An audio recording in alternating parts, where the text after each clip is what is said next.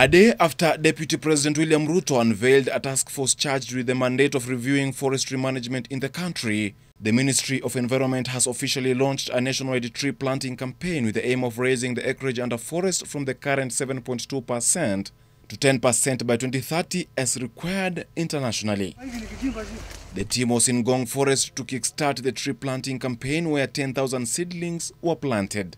Environment Cabinet Secretary Keriako Tobiko says they are targeting to plant 1 million seedlings in every county in the next 5 years. The new target date now is 2022. And this helps us now to galvanize the public away from this obsession with the 2022 politics. As the Deputy President said, can we now start talking about 2022 as a target date to achieve that and surpass the 10% forest cover?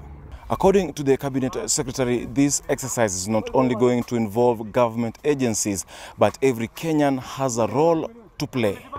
Mvua ilikuwa imekataa sababu kumekauka juu ya kukata miti. Ukikata panda, ukikata panda. Tobiko gave a warning to sawmillers who are against the 90-day ban on logging. Some of the licensed sawmillers claim they had already paid billions of shillings to Treasury to cut down mature trees from some of the gazetted forests under the Kenya Forest Service. The cost to the present generation and to the future generation by this wanton destruction, reckless destruction of our environment cannot by any measure be compared with the inconvenience or the cost incurred by these investors. Tumekuwa watu wa kutegemea mbao.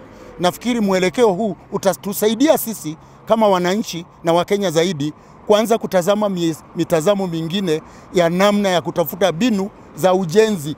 Sio lazima tutumie mbao. The ministry is planning to launch a National Tree Planting Day in April as part of its sensitization program to encourage Kenyans to plant trees in order to restore the water towers.